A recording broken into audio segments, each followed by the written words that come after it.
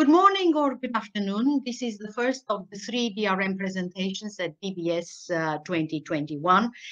You know me, I'm Ruxandra Obreja, the DRM chairman, and I'm going to talk a little bit about new things, about the DRM standard, how it can be fully used, not only in AM and FM, but with all its benefits.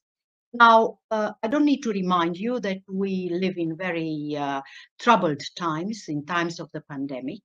But at the same time, we have great strength in radio. There are 6 billion radio sets in the world, and they are for many people the only means of getting information about their world and what is happening beyond. You should remember that 3.5 billion people are not connected. No IP, no laptops, no iPhones, nothing of the sort. And for these people, radio delivers not only information, but gives them media freedom and a lot of social benefits, so important in these times. Digital radio expands all this, is not only green and sustainable, but being independent of the local infrastructure and being able to reach any citizen, at least through DRM, radio becomes indeed the lifeline, the lifeblood of these communities. Radio is available without any subscription, it's free of access, and users can retain anonymity. This might not be important to some of you, but is very important in a lot of the countries, even in your continent.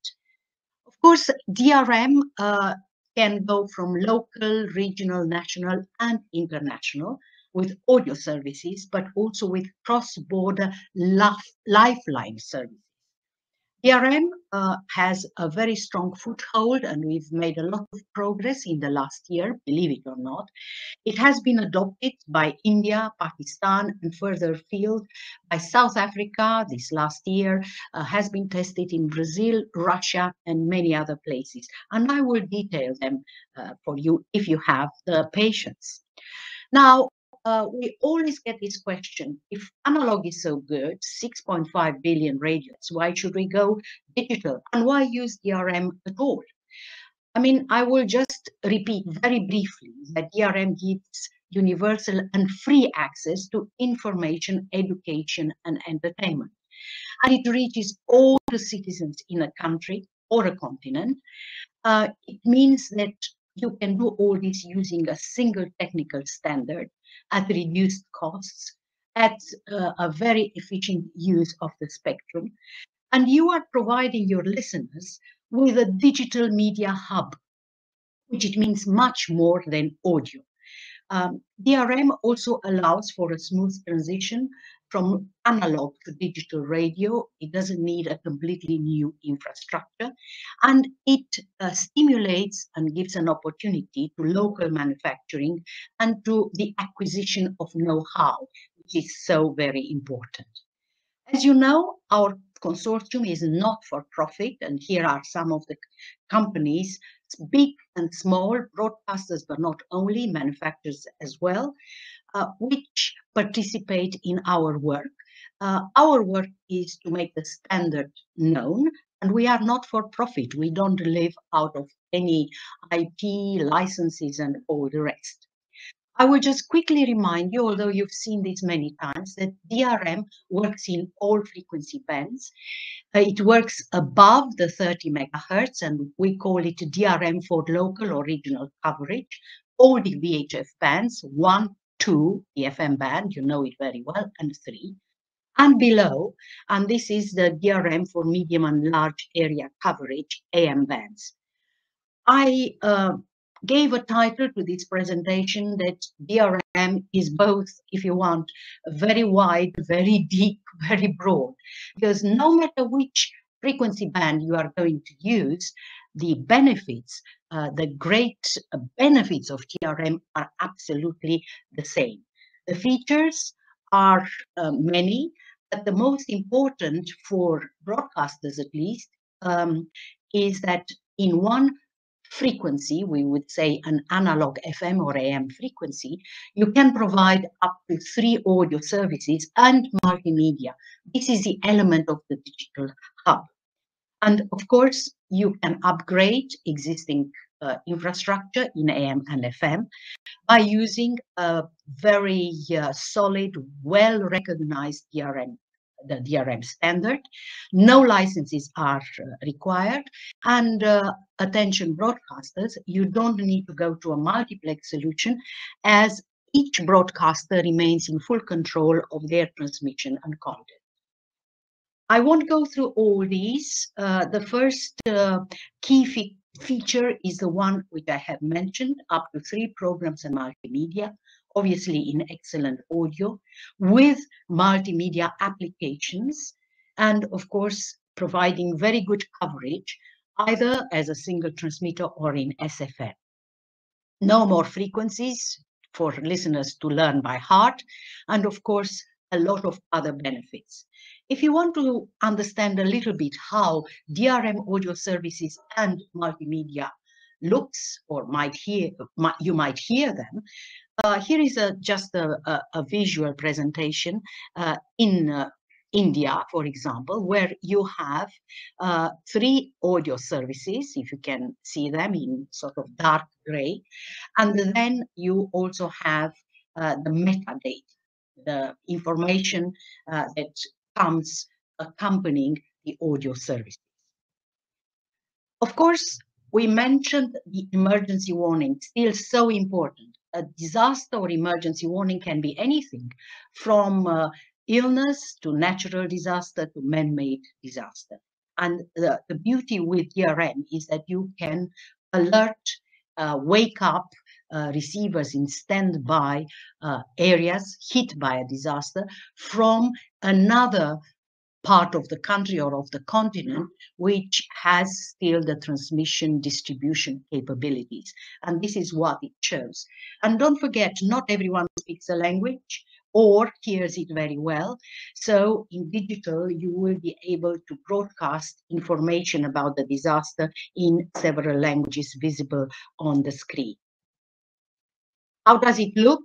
We talked about the media hub, the multimedia, and you can see on the left-hand side what this might mean. You can get a lot of information there, news and updates and traffic and a lot of things.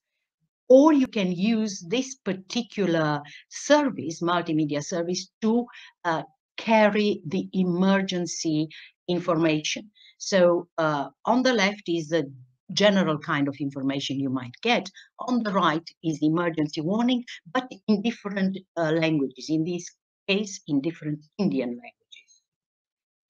languages. One thing we have honed a lot in 2020 has been DRM used for education. A lot of schools have closed, a lot of people haven't had any access to education, and this is why we want to highlight one of the great benefits of DRM, the access to information, entertainment and emergency warning, of course, but especially to education, because the data transmission, the fourth channel, if you remember, so audio, audio, audio, and then metadata, data, multimedia, that can be used for education. And that can be, of course, not a full handbook, textbook, but it can be enough information to keep students informed, able to learn, and all this without the need for internet. In DRM receivers, you can also cache the information, so you transform your audio and text live material into a textbook, which you can access later. So DRM can provide education to remote areas during a pandemic. And I would invite you to listen and see how it is done, and also get some hands-on experience on Wednesday when we are going to conduct a workshop on this particular subject. How does it look, education? Okay, through radio. And here I have illustrate it a little bit how it might look. So if you look at the dark blue screen, the large one, this is the multimedia access through Journal Line. You can turn that into your school if you want. And then you can go to the language you want to be instructed in English, in Hindi or Tamil or any other language. Then you select the level and also the subject. And if you want to go for mathematics, you will have the list, lesson, the quiz, and the answers. And if you want to see, okay, I have learned all this, let's quiz and see if I have learned everything. The last picture shows you how a quiz might look. So you will hear much, much more about this on Wednesday.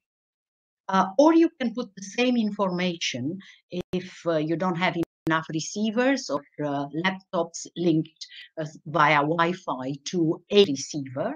You can use it on public signage, which means a big screen like you have seen all over the world, which will be connected to the source of information, but via radio, not via other internet or other ways. It will be information carried terrestrially through DRM to this screen, which can be placed in the street, in a school, in a hospital, wherever you want. So if you want to find out more about how we have demonstrated all these features in India, please attend tomorrow's session, or learn about learning with DRM at our workshop. I mentioned I will give you a very, very brief overview of DRM in the world and what has happened. And don't worry, I'm not going to go country by country and continent by continent. I'm just showing you the key countries for DRM. And I will immediately go to our latest demonstration trial, which we have carried out in India, in Delhi and Jaipur, but this time trying to demonstrate the many advantages of DRM for FM. And we have a full presentation tomorrow on this, but I just thought I would mention it and show you exactly how we carried also our own measurements on professional receivers. And very interestingly, you see here on the top a car. This is a Hyundai with a Mobis head end, receiving this time not only DRM in AM, as in India there are about 3 million cars which can receive DRM in AM, but also DRM in FM.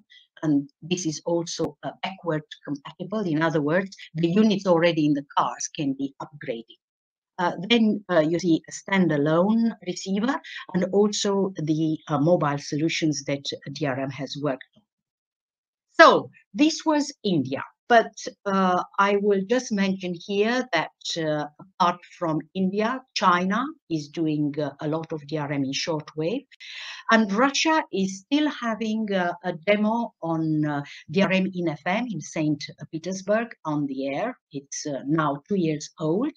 The report on the Russian DRM in FM trial has just been adopted by ITU, and I recommend you look at it. You look at all the trials if you are interested, which are freely available on our website.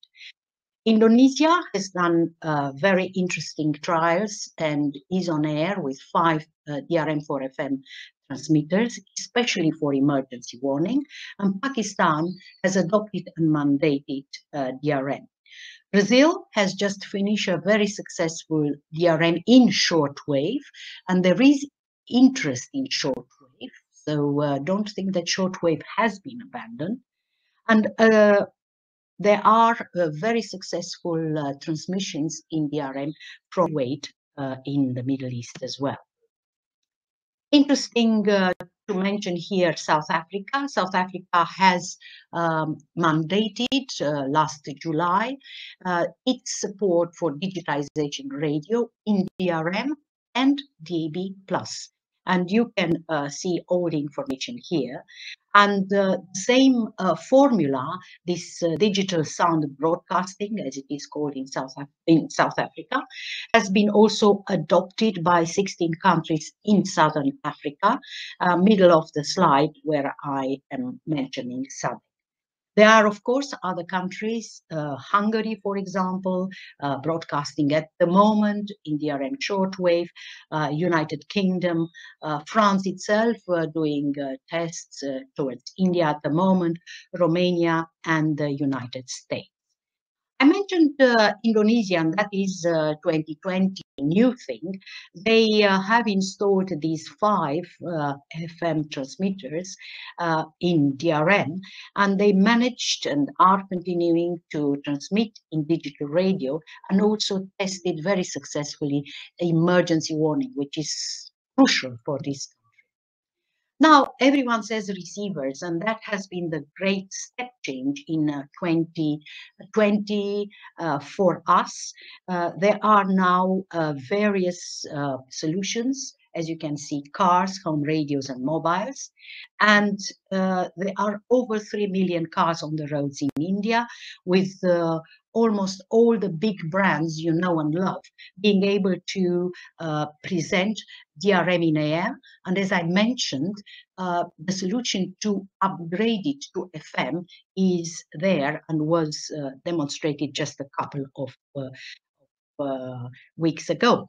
So new brands have joined this enterprise, this rollout in India, like MG. That's why I showed this. The standalone receivers are many, and I'm not going to go through all of them. Gospel has really developed a lot of more receivers than what you saw last year. In the middle, you see star waves, and that's very interesting. Look at the left one, that is called a tuk-tuk radio, which can be, it's a car box radio, which can be installed in any car, really, without modifying the head unit or doing a lot of very complicated stuff.